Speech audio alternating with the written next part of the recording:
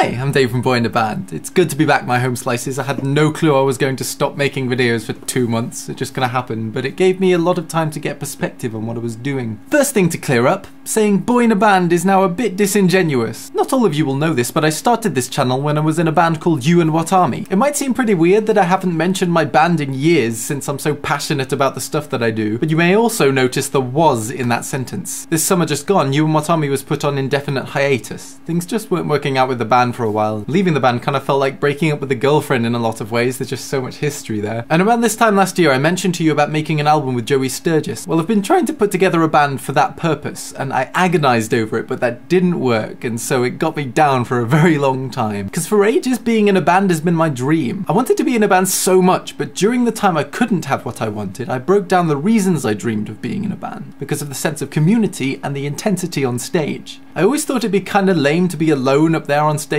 like it wouldn't have the same power to it as with a band. But I've come to realise that that was just my perception because I grew up watching bands. I've never really seen musicians from other scenes.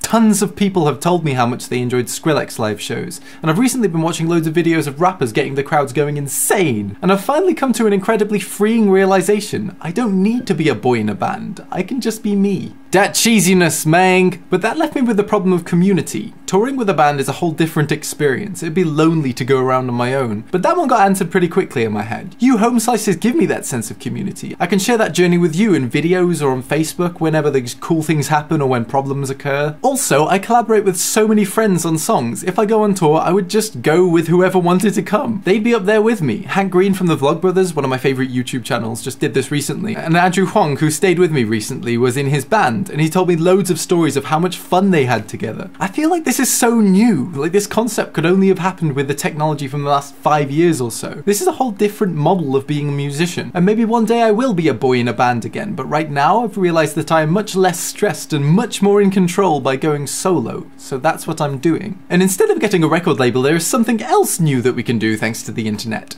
I've just launched my Patreon page. On my birthday this year, I made a survey, and one of the questions was, would you support me on Patreon? Now, Patreon is a website kind of like Kickstarter, except instead of raising a lot of money for one project, it's small recurring tips for an ongoing project. In this case, whenever I make a video, and you can get exclusive rewards depending on how much you give. I'd always held off on doing something like Patreon in the past because I didn't want to be pushy or anything, but 20% of you said hell yeah, and 60% said maybe.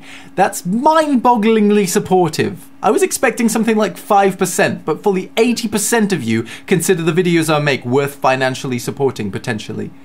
Christ on a bike. I've made another video you can watch over on Patreon explaining the site and the rewards more in depth. Anything you do choose to give, I can put that money towards all the things that a record label would do. So that means high quality music videos, professionally produced music, and eventually touring, which I'm freaking excited about. So now I'm not chasing the dream of being in a band like I was anymore. Instead, I'm embracing the experience of figuring out a new system that works for us. I'm going to collaborate more, I'm going to relax more now that I'm way less stressed, and with your help on Patreon, I'm aiming to make way more videos. And don't you dare feel guilty if you can't afford to become a Patreon or anything. I'd much rather you take care of yourself financially first before you consider helping out. And to clarify, my videos will still be free for everyone. It's just now there's a really clear way to directly support their creation. So right now, Boy in a Band seems like a relic with loads of superfluous etymology, but so are most names. So I'm still Dave from Boy in a Band, it's just that now that name doesn't define me. Feels a hell of a lot better to have that out in the open. Thank you so much if you do choose to help, and thank you so much anyway for continuing to watch my videos. I'm back releasing regular videos now.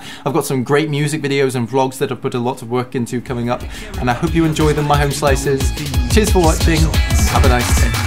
This can't be the greatest. You were the limelight, you were the limelight girl, and I'll never find another, and I'll never go